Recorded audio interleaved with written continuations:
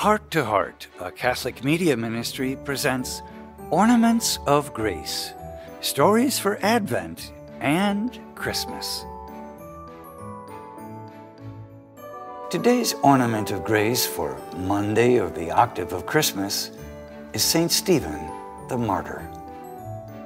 From the Gospel of Matthew, be on your guard with respect to others. They will haul you into court.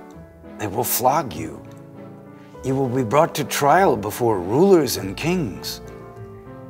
When they hand you over, do not worry about what you will say or how you will say it. When the hour comes, you will be given what you are to say.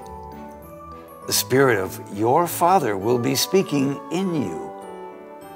Brother will hand over brother to death, and the father his child. Children will turn against parents and have them put to death. As we begin the Octave of Christmas, we continue to celebrate Jesus' coming. Yet the happiness of Christmas seems to stand in stark contrast with the stoning of Stephen, the first Christian martyr.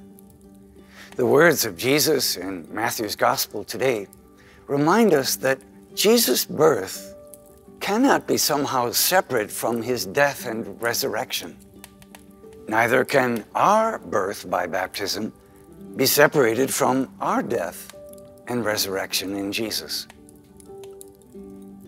After Jesus' resurrection and the sending of the Holy Spirit, the apostles needed more help to serve the growing early Christian community. Disputes began to arise between the Greek-speaking Jews and the Hebraic Jews about fair food distribution to their widows. The Greek-speaking Jews felt their widows were not being treated as well as the others. Stephen was a highly respected man of faith and fairness.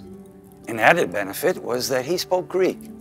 So the apostles asked Stephen to be one of the 7 deacons to distribute food and other necessities to those in need. Stephen had many talents, though. He not only served food, but he preached in the synagogues of the Greek-speaking Jews.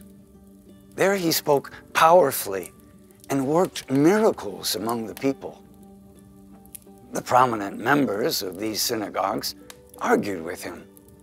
Stephen engaged in their debates and showed all the truth of his teachings. Unfortunately, winning the debates humiliated those who had challenged Stephen. So the leaders of the synagogue made up lies, saying Stephen had shown contempt for God and a lack of respect for Moses. Such blasphemy was considered a serious crime. A crime that would have to go to trial before the Supreme Court of the Jewish elders, the Sanhedrin. Angry members of the synagogue dragged Stephen before the Sanhedrin for trial. There they accused him of preaching against the temple and the law of Moses. Stephen must have remembered Jesus' words in today's gospel, because he did not get upset. He gave a long speech to the Sanhedrin, carefully outlining his understanding of the history of Israel. Speaking of Abraham, the patriarchs, and Moses, he explained how the chosen people disobeyed God and needed the Messiah. He showed how Jesus came to fulfill the law, not to destroy it. Stephen bravely told those before him how they were, by falsely accusing him, doing what their ancestors had done by persecuting the prophets. He warned them that they were not listening to the Holy Spirit, and he reminded them that they even killed the Messiah who came to save them. Stephen's words angered the crowd, who began to throw stones at him. Stephen looked up to heaven and cried, "Look, I see the heavens opened and the Son of Man standing at the right hand of God." As he died, he asked the Lord to receive his Spirit and forgive those who stoned him. We will suffer in following Jesus, but Christmas reminds us that he lives among us to give us everything we need to stay faithful. Faithful in the moments, days, or years ahead.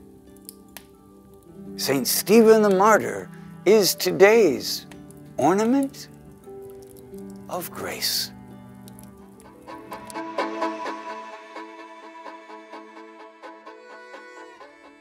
Observing the beautiful ornaments.